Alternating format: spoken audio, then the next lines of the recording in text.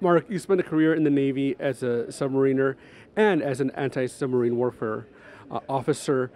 Tell me a little bit about the technology you had back then on submarines to find other submarines.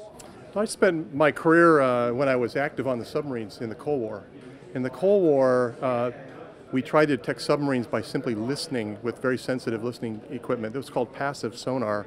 And that I spent most of my career in the Cold War challenging and deterring near-peer competitors in that environment.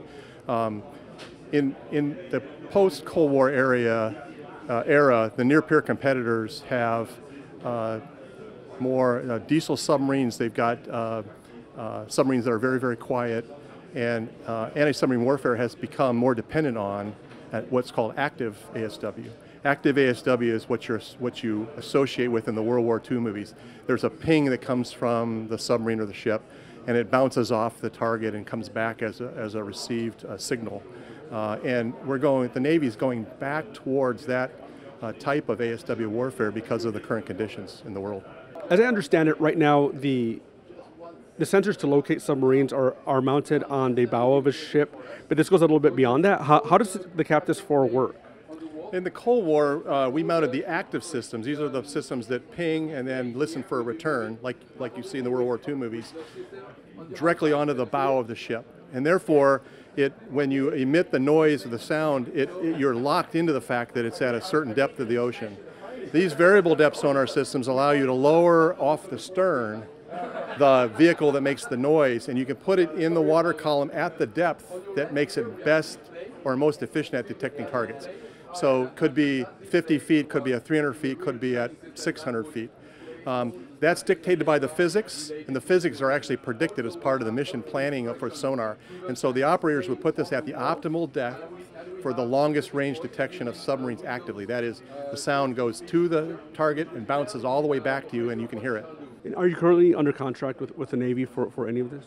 Yes, we are. We are under a subcontract to Fincantieri, who's building the Constellation-class frigate. The first hull number is FFG 62. This system that we have here, our first system for that platform will be delivered in November. And the first ship of the class Constellation will go to sea in the 2026 timeframe. There will be the current build plan for the Navy is to build them at one a year, then two, then 1 a year, and 2 a year, and so forth. So it's 1, 2, 2, 2, 1, 2, 1, 2, 1, 2, and we'll be producing these systems at that same rate. And at what point are you going to go beyond that initial frigate with Fincantieri?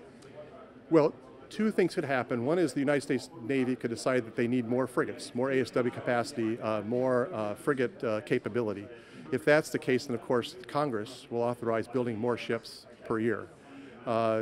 Arguably, the plan is, in the shipbuilding plan, is to have more platforms than that build rate would otherwise supply. So we AEC are anticipating a higher build rate based on the numbers of ships procured by Congress.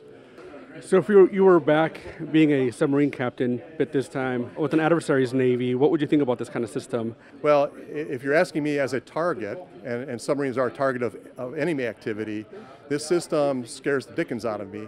And there are two reasons for that. One is it's a very long-range system. It may sound like a very distant signal to me, but it could have contact on me. And of course, that's inherently dangerous for a submariner to be detected because they can be attacked. The other piece of this is that if you distribute this system the way the Navy is going to distribute fires, it could be that the one making the noise and the one receiving the signal were two different vessels. I would only be able to hear the one making the signal. I wouldn't know where the one that was listening for the signal was, and that could be the one that attacks me. And so as a submariner, this is a very scary scenario to me, and the United States should be proud of the fact that I think they're taking advantage of that in defense of the U.S. as opposed to me being a target. And we think of submarines as something from the Cold War, but they're still very out there and active today. What's the environment like right now? The environment has changed because the near-peer competitors have changed, and so our tactics and procedures and some of our systems have evolved to meet that threat. What is very public and in congressional record even is the vital role that the submarines play in the initial deterrence of a near-peer competitor. And in fact, you'd note probably that Congress would rather build more submarines than we're currently building if they had their druthers. Right now, our industrial base is somewhat limited by a Cold War build rate, which was very, very low. So how has it changed? It's changed that just like in World War II, the first community to oppose aggression in the Pacific was the submarine community.